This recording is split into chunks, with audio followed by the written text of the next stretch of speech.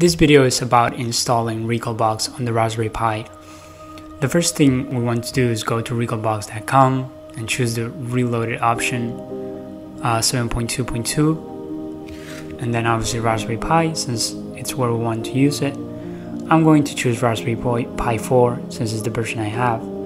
And now we have two options. We can download the Raspberry Pi imager and choose to install Recalbox through that method, but it hasn't quite worked out well for me in the past, so I'm going to go with the alternative, that is install the image itself of Recalbox and then burn it into the SD card with another program called Etcher. So once you download the image, as you can see 734 megabytes, then you want to go to Etcher, balena-etcher.online, and download Etcher.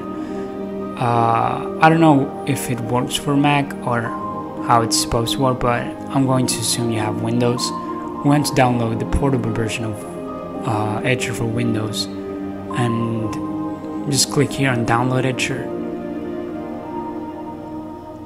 And then if you scroll down, you're going to see all the options, and there it is, Etcher for Windows. And you can also use the installer. I prefer to use the portable version, but you can use the one you like the most. So as you can see, it started downloading. Let's wait for it to finish.